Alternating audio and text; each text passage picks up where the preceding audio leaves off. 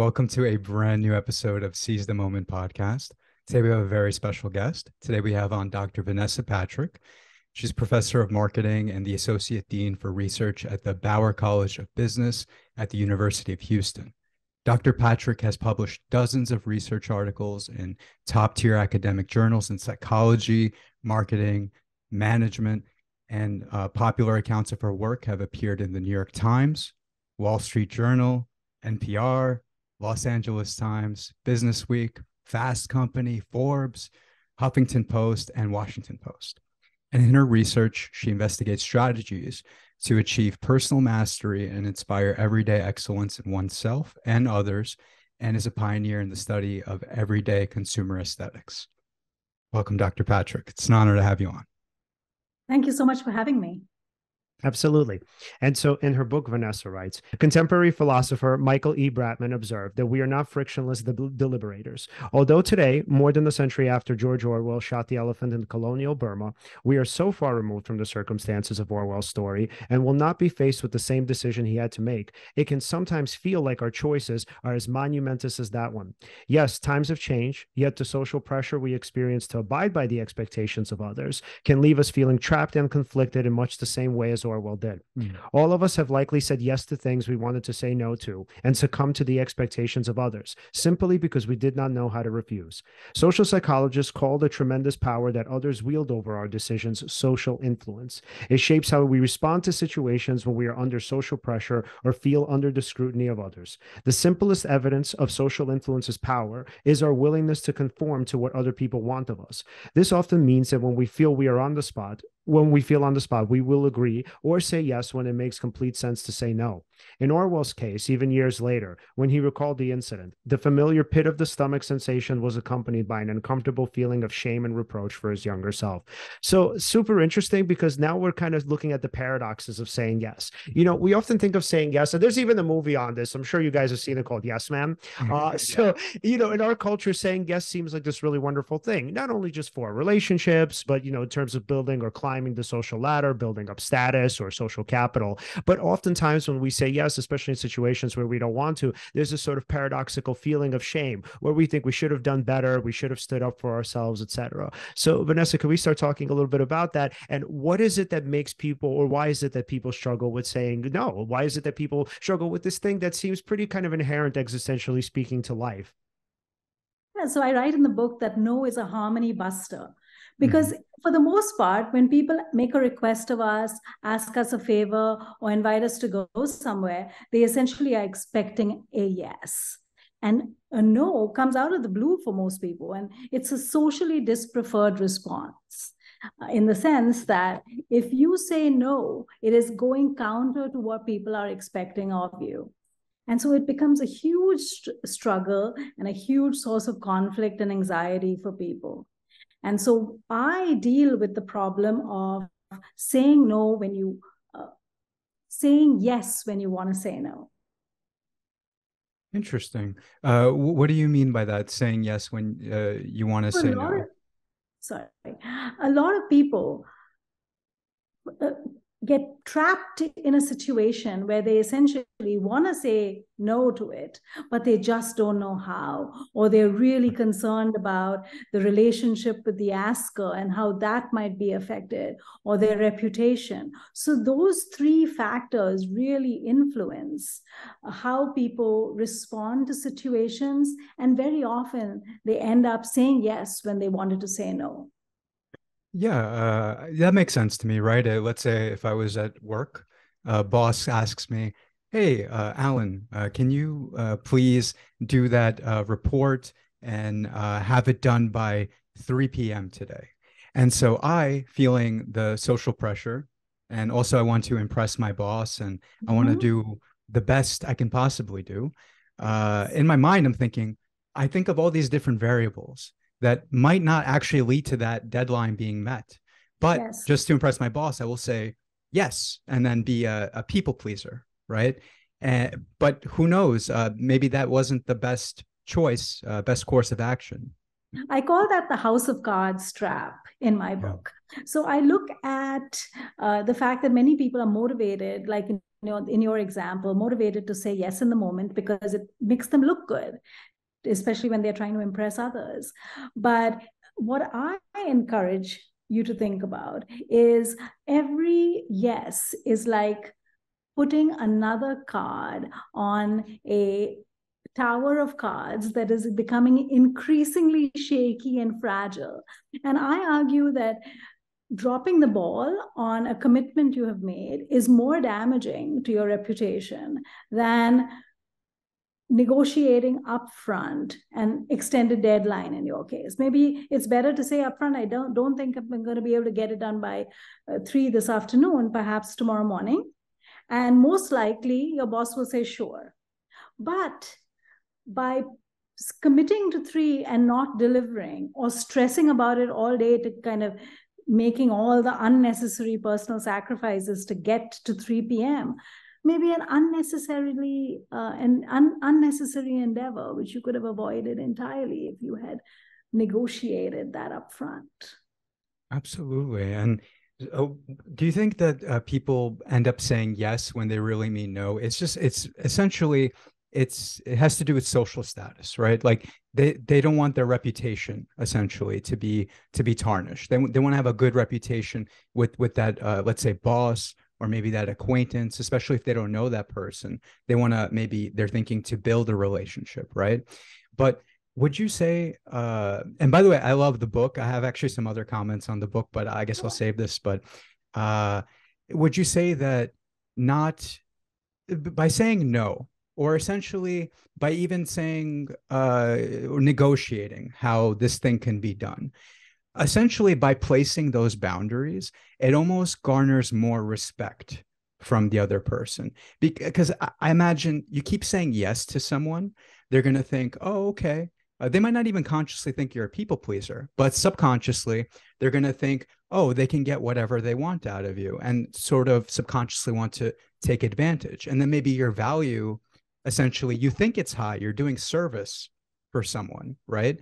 But really, when you're doing a service for someone, it's almost like your investment in them goes up. So their value to you goes up, but it doesn't mean necessarily that your value to them goes up. Yeah, I think, you know what it is? I think just evolutionarily speaking, just as human beings, we tend to value the things that we can't really have. So when you think about value and you think about sort of rarity, like resources, right? So we tend to value more rarer resources. I mean, again, that's just a part of being a human being. So if somebody's constantly available to you, and this comes up a lot in dating, if somebody's constantly available to you, it doesn't necessarily even mean, or it doesn't matter how much you like them, right? So you'll have a person who might be highly attractive to you physically, let's say. They might have a lot to offer in terms of social standing. They might be even really kind and compassionate. But if they're too available, all of a sudden there's going to come that voice in your head, that little doubter that says, you know what, maybe I'm wrong about this person. Maybe they're not as great. Maybe there's something behind the scenes. And I think it's kind of a hard thing to shake. So this happens a lot of the times. And I don't want to kind of get away from your point, because I know you're more so talking about this like or in a work culture. But this comes up a lot in dating too, where if a person is too available, no matter how much they have to offer, you know, seemingly on paper, it doesn't necessarily matter. It turns the other person off. People who are, high status people and people who have achieved a great deal in their lives very often recommend that we learn to say no to the things that are not aligned with our purpose, that are not consistent with our values. And they have learned that through their own life experiences. And essentially, if we think about the people we admire, we actually admire people who have very clear ideas about what they will do and what they won't do, what they invest in and what they don't. So contrary to our intuition that our reputation would be damaged and our relationships would suffer, we are actually able to demonstrate with the research that is quite the opposite. When you establish yourself with very clear personal policies, which are these simple rules that guide your actions and decisions, you are seen as having much more determination, conviction, and come across as way more persuasive. Yeah, I love that. So again, going back to, again, I like to kind of look at this from an evolutionary slash psychiatric or psychological standpoint or perspective.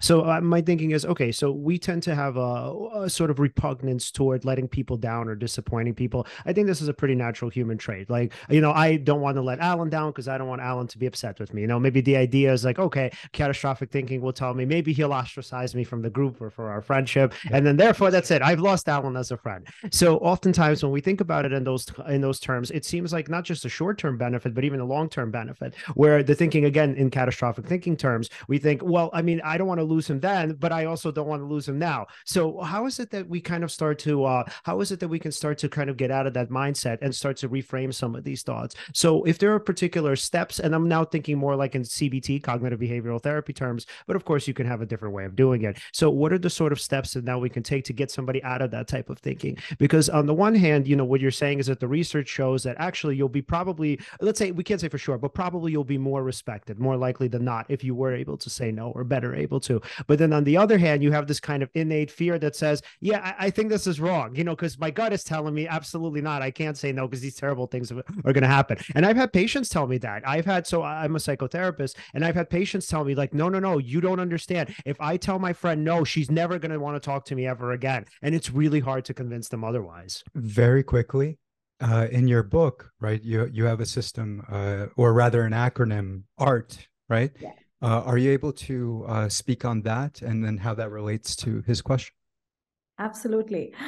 So the art of empowered refusal, the ART, stands for the three competencies that drive this phenomenon, or the key construct that the book is centered around, which is empowered refusal. So empowered refusal is a way of saying no that stems from your identity and gives voice and value to your priorities, preferences, and beliefs. And because you look inwards and say no based on who you are and your authentic self, you come across as much more persuasive. So that's kind of the psychological mechanism that underlies the reason why empowered refusal works. And so in the book, I outline 3 competencies that we need to develop in order to be able to practice empowered refusal. And the first is stands for awareness, R stands for rules, not decisions, and T stands for totality of self. So we can walk through each of them. The first competency is to develop deepened self-awareness, because it is only through reflection and self-knowledge that we are able to articulate for ourselves what our values are, what our priorities are, where our beliefs lie, and what our preferences are, how we want to live in this world, essentially. So knowing that, having that self-knowledge and equipped with that, we can move on to the second competency, which is developing a set of simple rules, which I call personal policies, by which you create a structure or an architecture from which you can say no. So once you have established a set of decision rules or rituals that shape your actions and behaviors, you are better equipped to say no when asks come your way. Mm-hmm. And the third competency is to think about empowered refusal as an act of communication. And because it is an act of communication, it's got both verbal as well as non-verbal elements. The verbal elements is what we studied a lot when we talked about empowered refusal. And that involves the use of empowered language, replacing words, disempowered words like I can't with empowered language like I don't. But accompanying those empowered words is the importance of bringing non-verbal cues to the table. Talking with open gestures, leaning forward, smiling, using gestures that make a person feel comfortable. I think the essence of a good refusal is that a person gets, the asker gets, that your refusal is about your values and it's about you and not a rejection of them.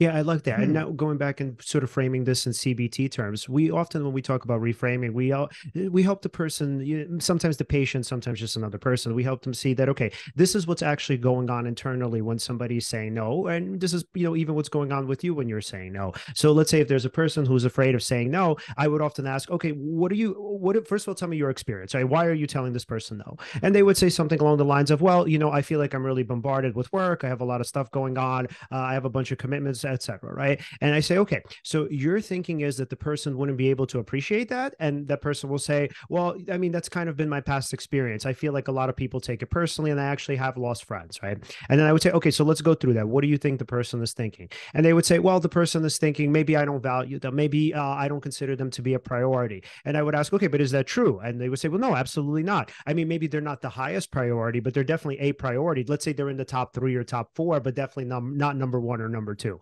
And then I would say, okay, and you don't think, based on what you know about your friendship, that this person would be able to understand. And then maybe we'll go through experiences and pieces of evidence where there were kind of parts, or let's say some discord between the two. And maybe the person would say, well, actually, no, there have been moments where that person has understood when, let's say, I let them down in other instances, or, through other kind of moments or whatnot. Mm-hmm. And so what you kind of see is that, okay, this sort of belief that maybe a person can't handle no is actually kind of misguided. Maybe in the way that you can sometimes handle no, not always, obviously, because you're a human being, maybe the other person can handle no too. And so I like this idea of sort of cultivating empathy between the two parties, where we can see that no doesn't actually mean what you think it does. So it doesn't mean that the person hates you, in the more extreme form of it. And it doesn't even necessarily mean that the person doesn't prioritize you. And I like that you said, when you say no and you frame it correctly, essentially because you're saying it based on your own values, right? Mm-hmm. That keeps it from being something that person can take personally, right? Because they're expecting that yes, right? But when you frame it as no, just based on my values, I won't be doing this. That's very interesting to me, because I feel like the delivery and the structure and the framing is incredibly vital. The way that you outline it in the book, to actually making sure that no, for lack of a better way of putting it, hits correctly. Right, precisely. And so, it's about and I think one of the things that I highly recommend for most people it is to never say no in the heat of the moment, because it takes time to construct an empowered refusal. It's very hard in the heat of the moment to respond, with that precision. And that's why I try to buy time and to kind of think about why is it that I want to say no? Most people, when they are faced with this sort of request, feel like under the glare of a spotlight and feel compelled to act immediately. But if you can just hold back with some restraint and buy some time, think about it and frame your refusal to be more precise. So I don't know whether you remember this one study where I looked at personal policies versus excuses. I think it's a really important study in this context, because when we respond in the heat of the moment, we kind of grab the first available excuse and we just say it, right? Whereas a personal policy requires you to reflect. Why do I want to say no? What values are being, am I not upholding by saying yes? And therefore, how can I construct my refusal to the other person so as to reflect those values and make it about me, not about them? That takes time. So what I did in a study is I divided participants into 2 groups, and I told them that they had a friend who asked them to borrow some money, or rather they asked that friend to borrow some money. So, hey, you need money. You asked a friend, can I borrow $5,000 to put a down payment on an apartment or something like that. And their friend responds either with an excuse which says, oh, I have to pay my tuition and I've got some financial constraints at the moment. So that's kind of an excuse, versus a personal policy, which is I don't loan money to friends and family. I just stay away from it. And what we found is that in the short run, like right now, both are effective. Excuses work and personal policies work. But the key question that we asked was 5 years later, imagine you needed money. Would you go back to this friend? It turns out because an excuse is by definition short-lived, you're more likely to go and ask the friend who used an excuse.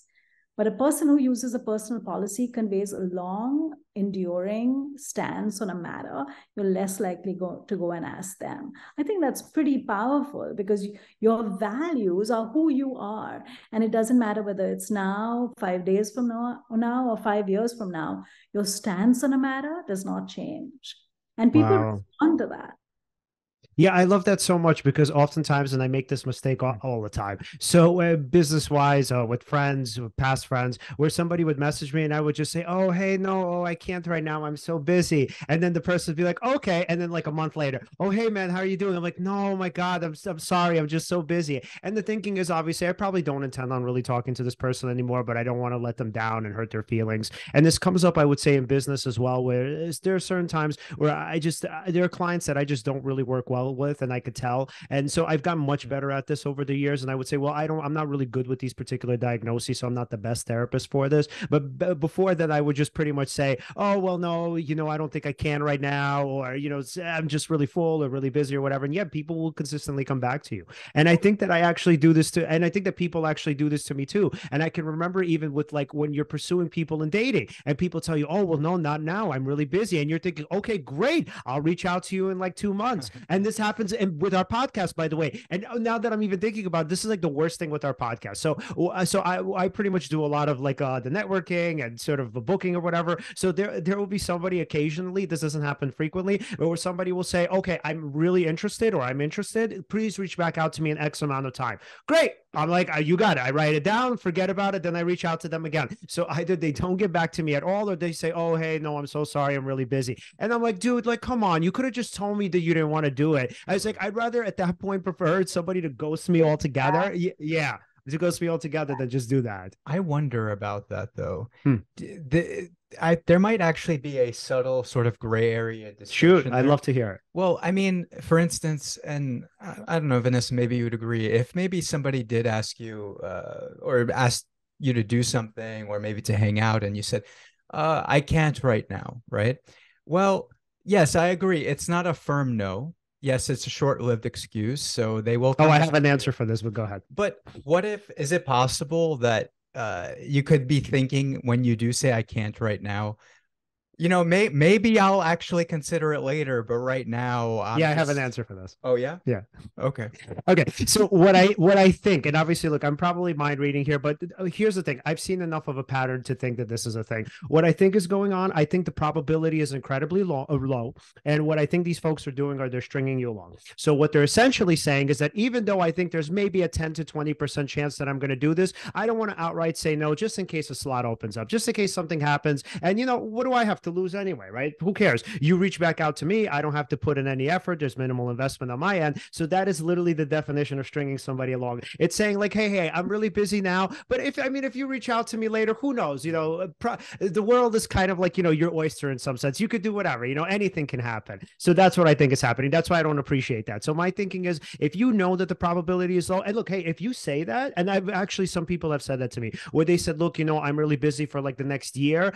I mean, there's some chance that something might open up, but I don't want to get your hopes up. If you want, please feel free to reach out. Great. I love that. Oh my God. So now I could actually make an informed decision. But otherwise, when it's like, oh, first of all, they're letting me know I'm interested, which means that the chances are pretty high when you say I'm interested. Yeah. And then on top of that, it's saying like, well, here's sort of the timeline for you. Great. So I'm interested. Here's the timeline. My thinking is this must work out, right? Or at least again, there's a good chance of it. So yeah, I don't appreciate that because it's not an outright lie, but it's a misconception. It's a misconception on my part, but it's also what would you call it? It's a mistruth. I don't want to say it's a lie, but it's sort of a mistruth, and there's some slight deception involved, which I really don't appreciate. So in the book, I talk about this notion of the acquaintance trap. And I think a lot of you are talking, a lot of the examples you were giving is because we have these kind of weak ties with a whole bunch of people that we are unsure where we stand with them. We want to maintain good relationships. We want to keep in touch, but we feel unsure about where we stand. So it becomes much harder to say no to them. So I show in the book that, it's really easy, or much easier to say no to somebody who's a complete stranger who you're never going to see again, right? Someone asks you for money at the grocery store, and never going to see them again. Easy to just say, sorry, not today, or something like that. We can also say no to people with whom we have much stronger relational ties. So like our mom and our sister or whatever, because we are secure in those relationships. So saying no is not going to affect our reputation or our relationship with that person. Right. But the vast majority of people fall in the bucket of acquaintances, and that's where we struggle, and especially when there are these kind of acquaintances who you are meeting online, like who don't know you, and so they kind of string you along, as we just talked about, because they're working in the same kind of trap as you. They are trying to assess where they stand. And they don't want to look bad. They don't want to make you feel bad or have you lose face. And so there's this constant negotiation that happens. And I think, speaking from a place of values and actually really thinking through, where do I stand on this matter?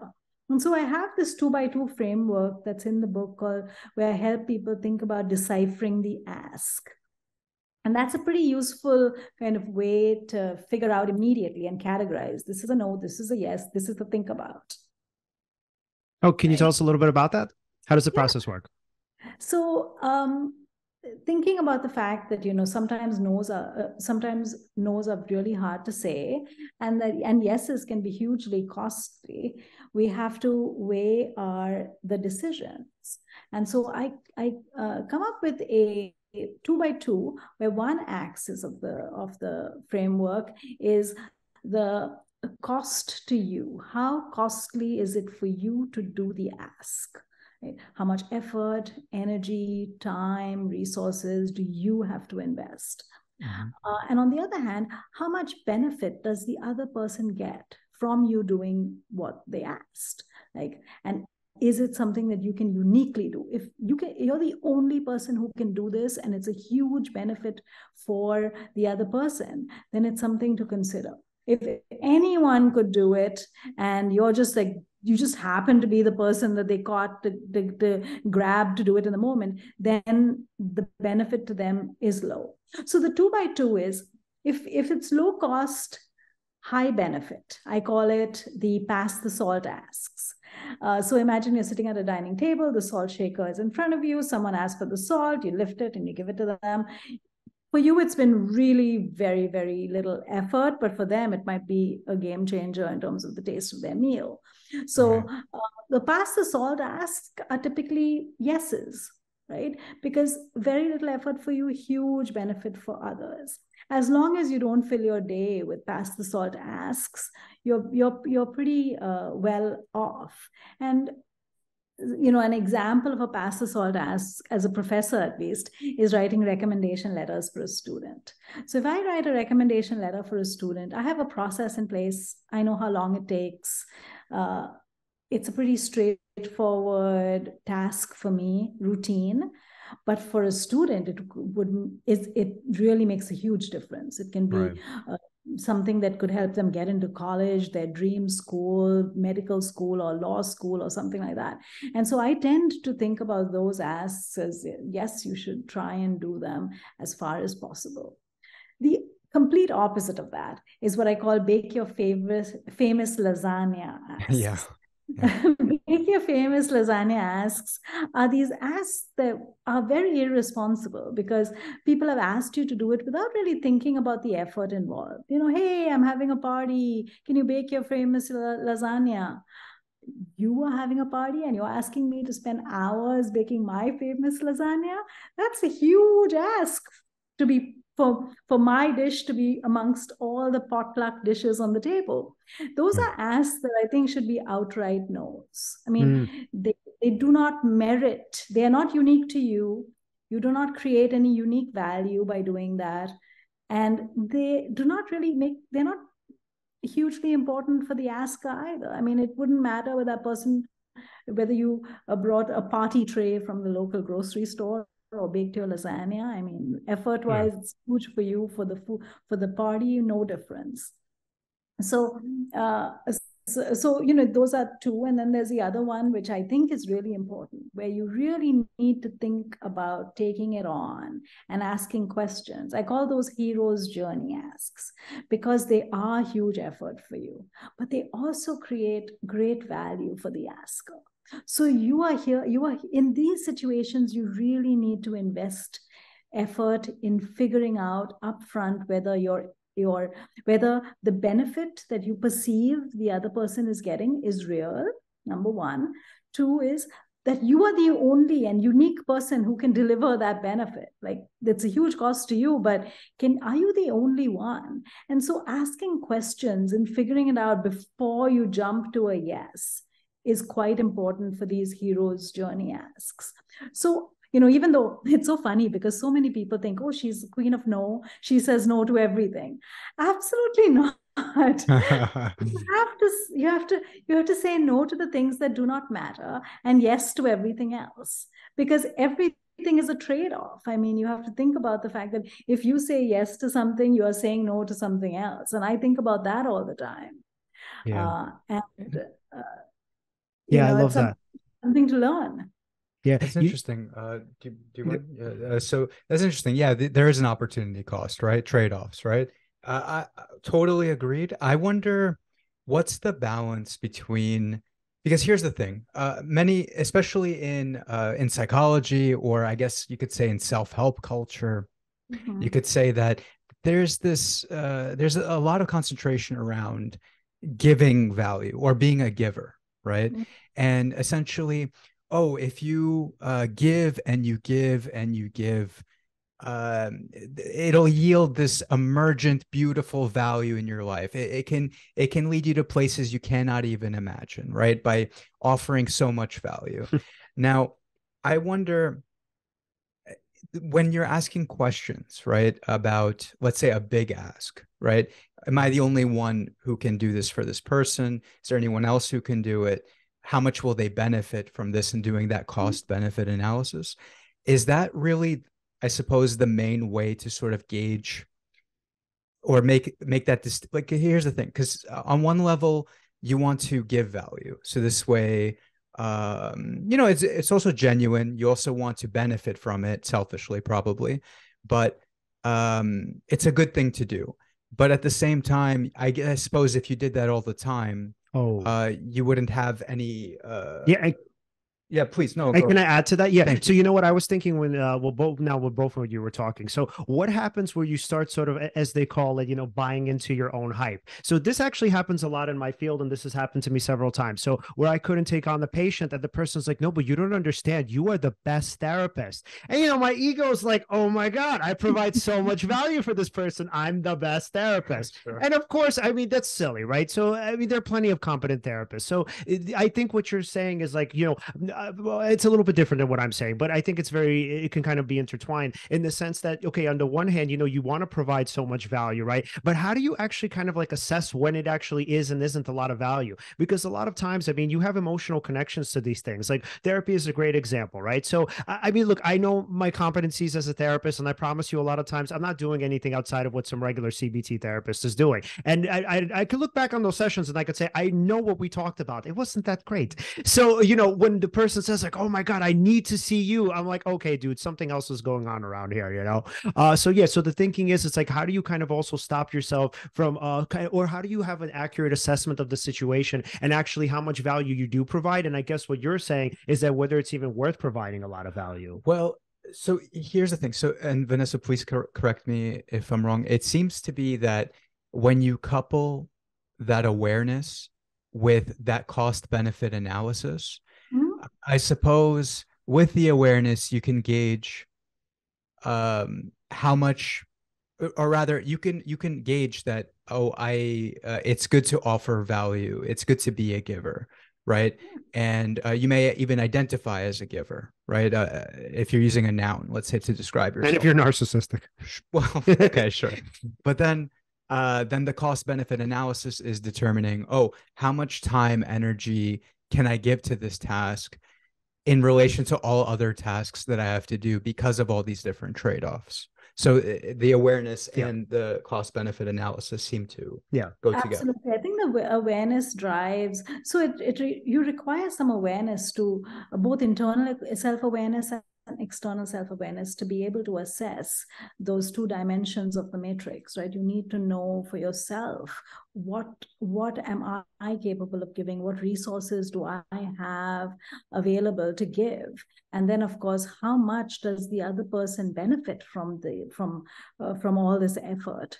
And I feel that if you don't know and you can't assess, it's better to ask and to be conservative. So I very often kind of talk in my classes, and I teach a women in leadership program, the lead faculty for women in leadership program. And women particularly tend to feel very much like givers. So we see a very clear gender difference in terms of the need to be communal and give of yourself. And a lot of women feel like the world would fall down if I didn't do this. My community would suffer. And I think one of the most humbling things I've learned through this research is when you say no to somebody and the spotlight is on you, when you say no, the spotlight just shifts to somebody else. Yeah. People do not necessarily get stuck and say, you're the only person in the world who can do it. As soon as you develop the humility to say, well, that's nice of you to say, but that's not actually always true, that the spotlight most often just shifts. I mean, think about the last time we asked somebody for something. They said no, and the next thing we thought about who's on the next on our list. That's it. That's how we operate. So most things, it's a pretty straightforward thing. You say no, they just move on to somebody else. Right. And one thing I really love about your book, it's incredibly simple yet intricate. It's the fact that there's parts in the book where you're able to sort of score yourself on, for example, people pleasing, right? There will be 5 different maybe scenarios and score from 0 to 5. And then you'll say from, least degree to most degree, essentially. And then depending on how your scores add up, if it's between 0 and 9, you're not people pleasery. Great. 10 to 19. Okay, you care about what other people think. However, you can benefit from the tools in the book. And then if you score over 20, okay, you are a people pleaser. Please read. Please stop pleasing. Exactly. Yes. Essentially. And so talking, I mean, the number of people in our research that would actually say, I am a people pleaser. And like one of the things I feel pretty strongly about is not giving yourself this sort of label. Because the more we give ourselves labels, the more we kind of make those pathways that in our identity that say, this is who I am. And so I highly recommend people talking about the fact that they have a tendency to please, but not that they are. Because as soon as you use nouns to describe yourself, it becomes much more part of your identity. It's much better to say, hey, I tend to people please. That's a verb. You're less likely to do it if you describe yourself using verbs compared to nouns. That's interesting, actually. That connects to something else in the book too.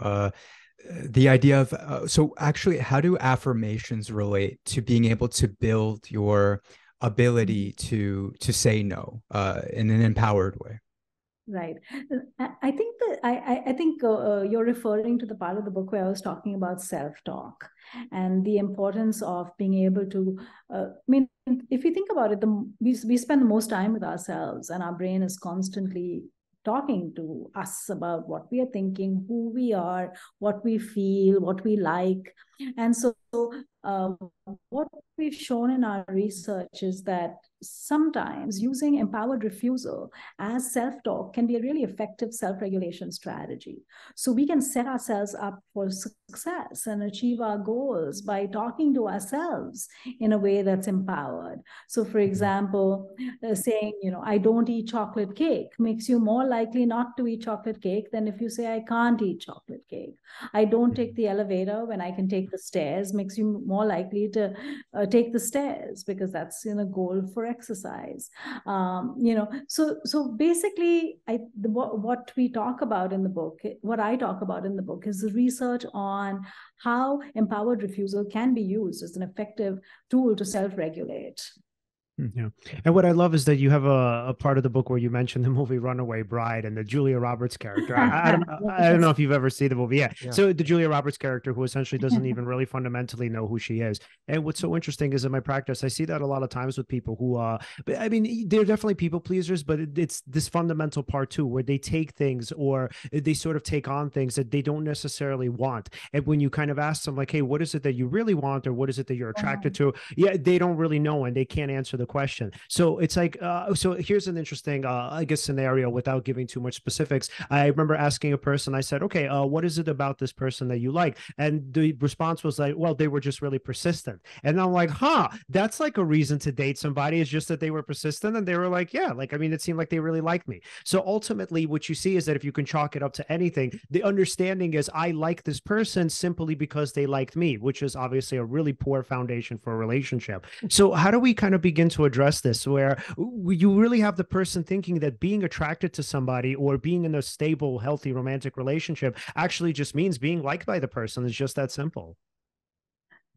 So I'm not a relationship expert, but in my framework, it boils down to developing the self-awareness, understand, investing. I mean, people just taking time to be alone and reflect on what you care about, what your values, priorities, preferences, and beliefs are, what you want to bring to the world, and what is the best possible life for you. So many people don't actually know that. And so a lot of the work that I do in my women leadership classes is give people the time and even the permission to think about and reflect on themselves, what their values are. And one of the activities we do is also look at your calendar and look at whether the way you are spending your time is consistent with your values. Like, are you living the life that you want to live based on how your calendar is structured? And it's simple things like that that can be like massive eye-opening experiences, because you're not really thinking, you're thinking in the future, I will be this person who does, lives according to their values. In the moment, I'm just in this crisis mode.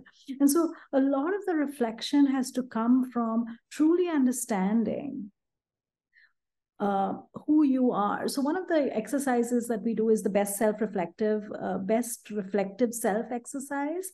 I don't know whether you've heard about that, but it's really doing a 360 on you, like, asking people who are close to you to report on when you were at your best self.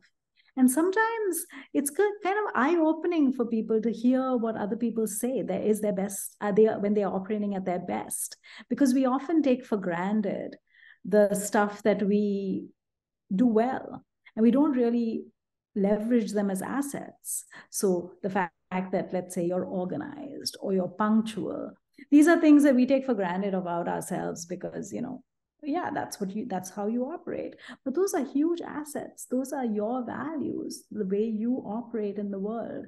And so recognizing that and putting these personal policies around that.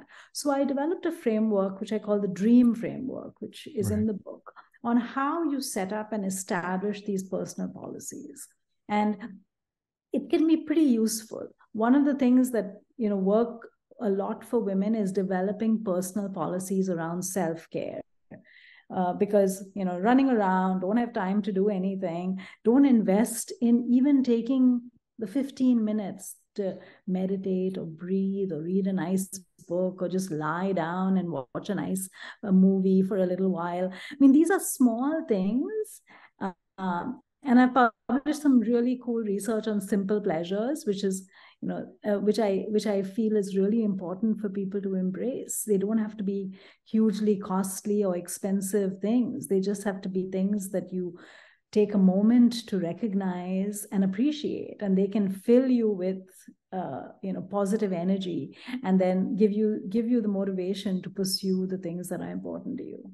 Oh, yeah. And something that also works with me, and again, going back to my practice. So when you're thinking about self-care, a lot of times for somebody who would label themselves as a people pleaser, who has that tendency, the thinking is, well, it's really hard for me because of my values for me to let go of that and for me to do something for myself. So a lot of times what we do is we kind of reconceptualize it and reframe it. And we look at it in terms of how is this actually now going to be a help for your community? So let's say if you take an hour out of the day, to, I don't know, go watch a movie or to take even a bath, right? Something that simple, or, Or gym. yeah, or go to Yoga. the gym, right? Something for yourself, right? How would that actually help you in the long run, right? So you're this person who has a deep need to service your community. Obviously, you're really important to these people. But in terms of, let's say, the opposite, if you're burning out, if you're struggling to maintain your mental health, if your people are finding that you're constantly, let's say, tired, you have issues with your physical health, right? How are you going to really maintain that? And so oftentimes it's sort of a light bulb for that person where they think, oh, wow, yeah, you're right. So there's no real way for me to actually do anything for other people if I don't do for myself.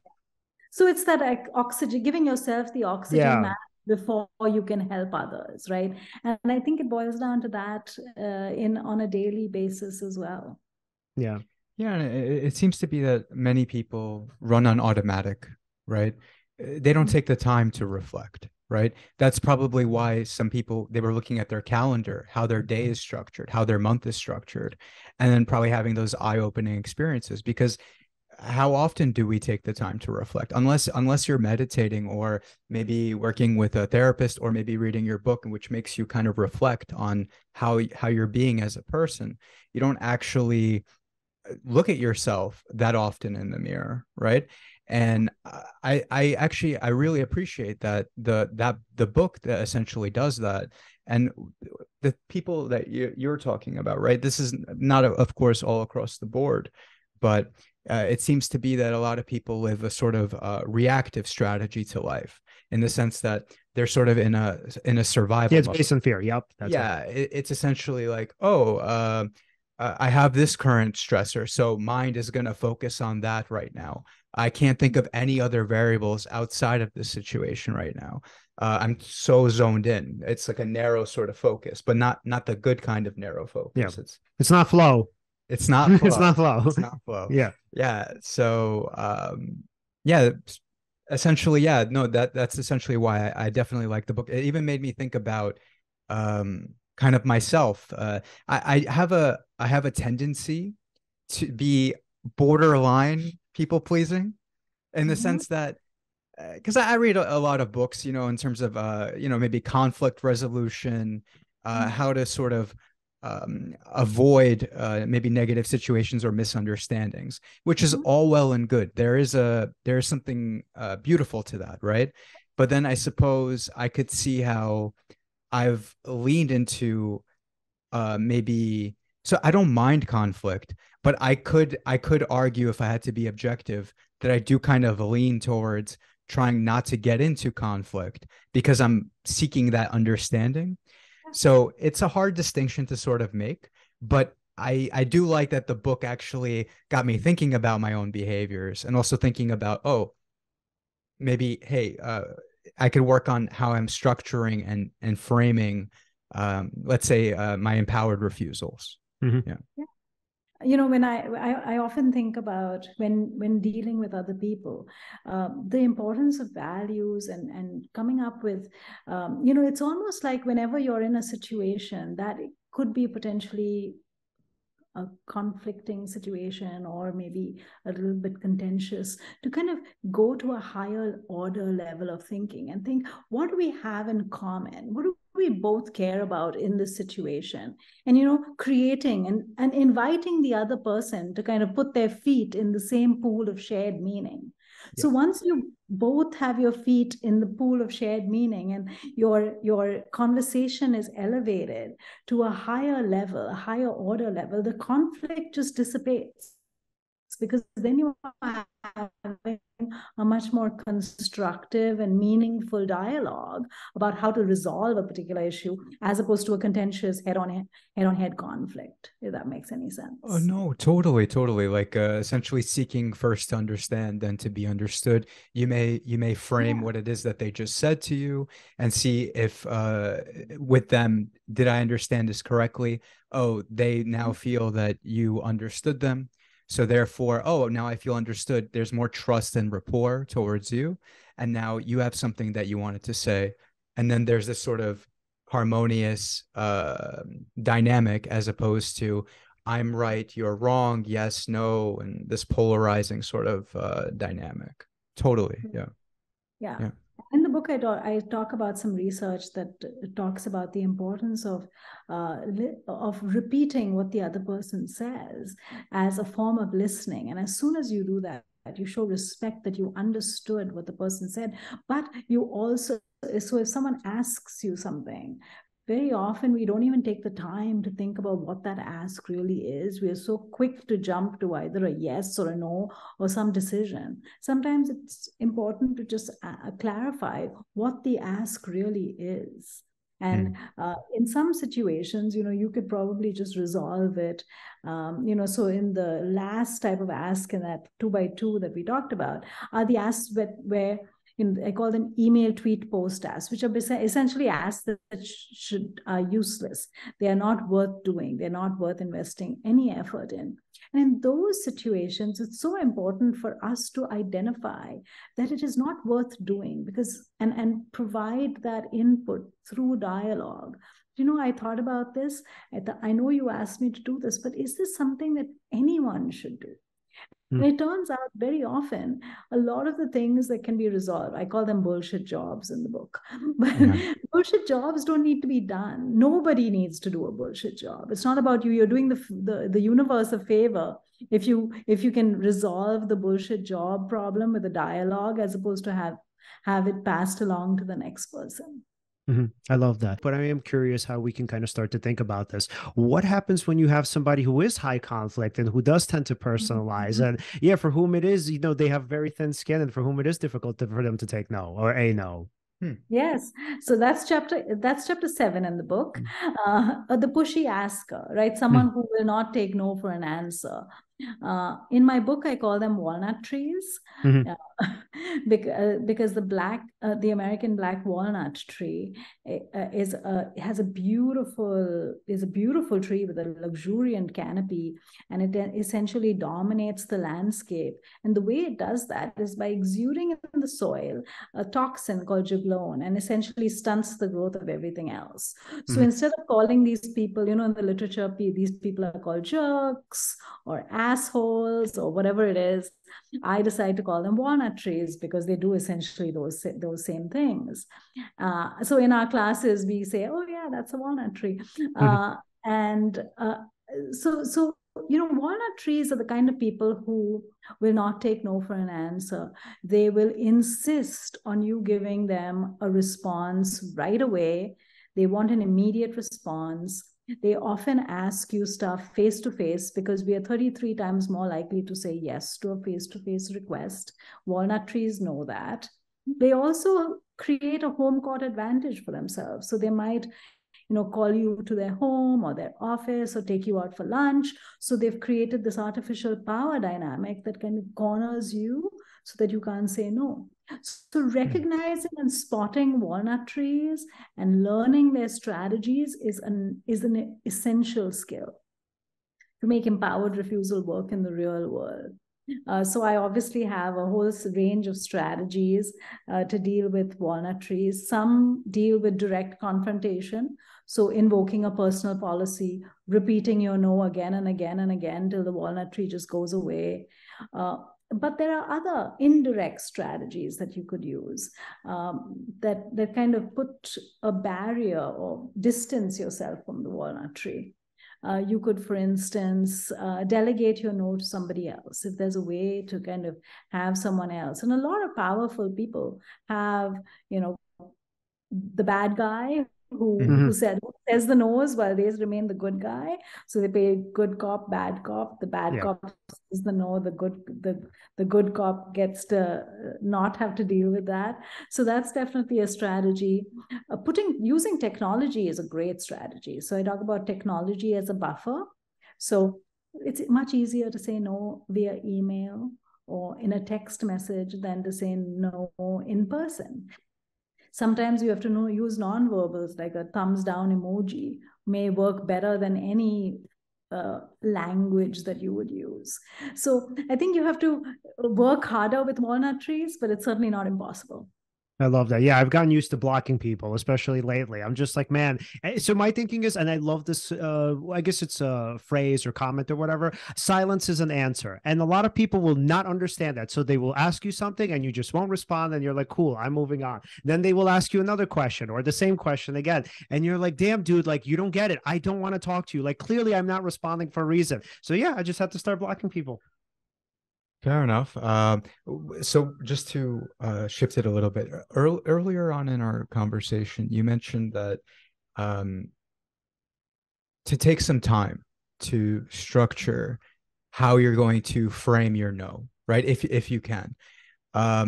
What's a sort of a strategy, I suppose? Let's say you're dealing with maybe a friend. Honestly, I'll generalize it: friend, family member, or maybe colleague. And you need to have that, they asked you something, you need that time to say no. What's something that I suppose could be said in order to gain that time? Like, I'll get back to you, essentially, or... So, essentially not committing in the moment. So you could say, I need some time to think about this. Or ideally, in an ideal world, you already have practiced, developed these competencies, and you have a set of personal policies in place so that you can immediately identify, this is a yes, this is a no, this is, I need a thing to think about.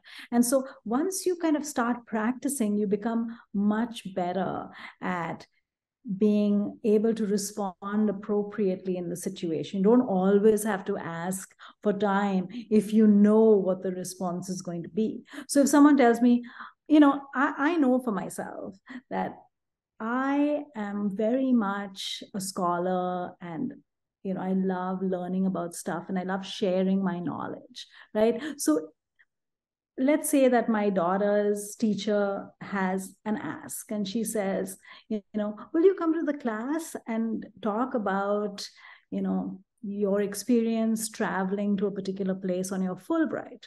I don't need time to think about that. To me, it's 100% a yes, because it aligns with all my priorities. I get to teach, I get to share my knowledge, I get to do, what is unique to me. I'm sharing something unique to me. I don't need time. It would be 100% yes on the spot. On the other hand, if she said, come and stuff envelopes because we need people to stuff envelopes, while I totally respect envelope stuffing, that's not something that I want to do. And I don't even have to think twice before I say, I think I'll pass on the envelope stuffing. It's just not me to do that.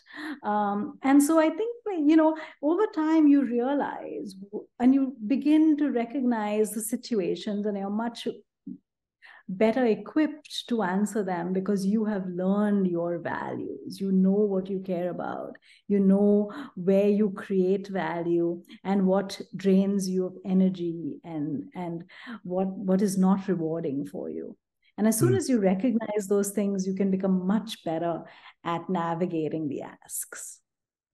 I love that. And so as we start to wrap up, I would say, look, this is going to be one of those questions where obviously feel free not to answer if you don't feel comfortable, but I am curious. Wow. So based on all of your research, and obviously, we're talking now about the systems that you and thinking about the systems that you've created, how much do you still struggle with saying no? Much less than I used to. Yeah. It's always hard to navigate the best way to say no. So if I struggle, it's not with the decision, because the decision comes clearly, but how best to communicate that no, to maintain the relationship with the other person, to be, as we talked about, as precise as we can. So if I invest time, it's not on the decision, but more the way in which I should deliver the response. Does that make sense? Yeah, absolutely. So what you're essentially saying is it's not that it's gotten easier for you to say no, but it's also on the other hand, you've been a little bit or learned how to be more tactful about it. Because I guess ultimately, and this happens with a lot of us, we tend to overcorrect. So I've done this a million times where I go from, okay, now I'm first of all just saying yes all the time. And then I'm just saying no. I'm like, I don't care, leave me alone. No, no, no, no, no. Right. And you don't really have a way of thinking it through. You're just kind of like reacting to the fear. So it becomes fight or flight, where it's either I just run away from it by saying yes, or I just become really aggressive and push the other person away and say no. Neither of those are great strategies. No, they're pretty terrible. All right. So, Alan, final questions for Vanessa before we wrap up. Yes, Vanessa, if we wanted to follow you, follow your work, and of course, buy the book, where can we do that? So I am on Instagram and Facebook, VanPat23. I'm on Twitter, VPatrick23. I'm also on LinkedIn, VPatrick23, I think. Can be easily found. I'm a professor at the Bauer College of Business. So you Google me, that's the first thing that comes up. And I look forward to hearing from people interested in the work. My book can be found where books are sold. So Amazon, Barnes and Noble, everywhere. So Vanessa, Great. Thank you so much for coming on. This was so fun. And by the way, when you said, oh, one of our final questions, I looked at the time. I had to say, wow, because it just really flew. Yeah. So it was a pleasure. That was a great chat. Thank you so much. Absolutely. Talk to you soon. Have a good night. Take care. Thank you. All right. So everyone, if you want to follow us, you can follow us at Seize the Moment Podcast on Facebook and on Instagram, on Twitter, where Seize_podcast. Like, subscribe, hit the bell on YouTube. And again, thank you so much for watching, and see you next time.